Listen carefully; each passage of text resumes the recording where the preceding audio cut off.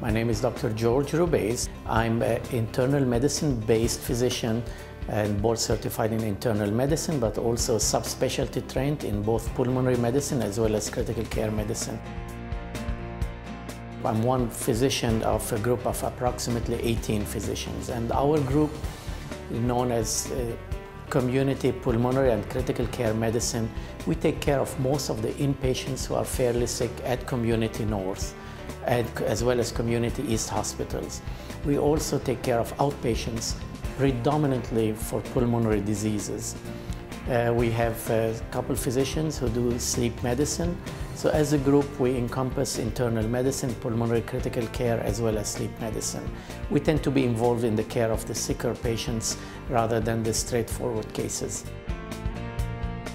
Our latest introduction of technology has been what we call EBUS, that's EBUS, or Endobronchial Ultrasound.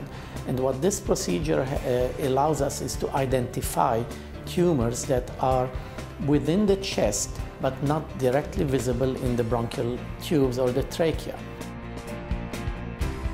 Just to orient you, this is a copy of a CAT scan. This is an image obtained in the middle of the chest. This would be the patient's back, this would be the patient's front, this would be the right side, and this would be the left side. Everything that is densely black represents the lungs. These two black spots there represents the airway, and this is the airway to the right lung, what we call going towards the right upper lobe. In this image, everything that is gray is tumor here, and everything that is lighter gray or whitish is a blood vessel. And you can see that in this case, the tumor is wrapped around the airway as well as the blood vessel. The traditional way of trying to obtain a biopsy from a tumor such as this one is perhaps to try to stick a needle between the ribs into the tumor. You can see that there are lots of blood vessels here. This may result in bleeding, and this will definitely puncture the lung and may result in a collapsed lung.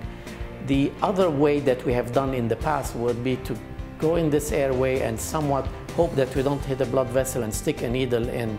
Now, under ultrascopic guidance, we can tunnel through the scope into that airway, and we can exactly see where these blood vessels are and where the tumor starts and where the tumor ends. And under guidance, we stick a needle right in the center of that tumor.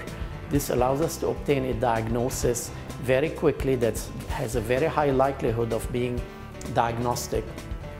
Our success rate in establishing a diagnosis is approximately 85%.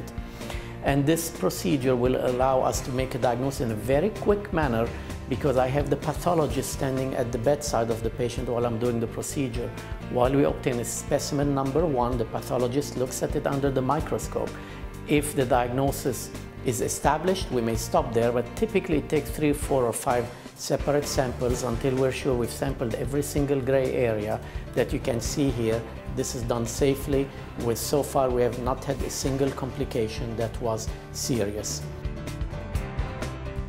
We had a patient who came in who was extremely short of breath, and we knew from the CAT scan that there is a high likelihood of lung cancer.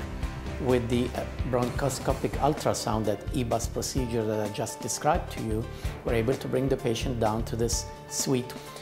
Within an hour or two, we're able to obtain a diagnosis. The pathologist at the bedside confirmed with diagnosis of small cell lung cancer, which is a very aggressive form of tumor.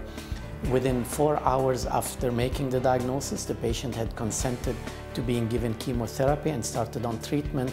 2 to 3 days later, her airway improved dramatically. We were able to send her home without any complication, and right now she is still getting her outpatient chemotherapy and is doing fine. She was able to enjoy the holidays at home. Sometimes patients call us directly, though we almost always prefer having a referring primary care physician calling our office or initiating a referral.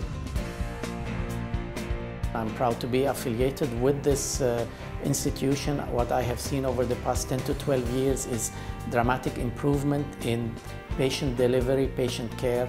Community hospital is patient-centric. They really care about patient outcome and safety, and we continue to thrive towards improving our quality of care.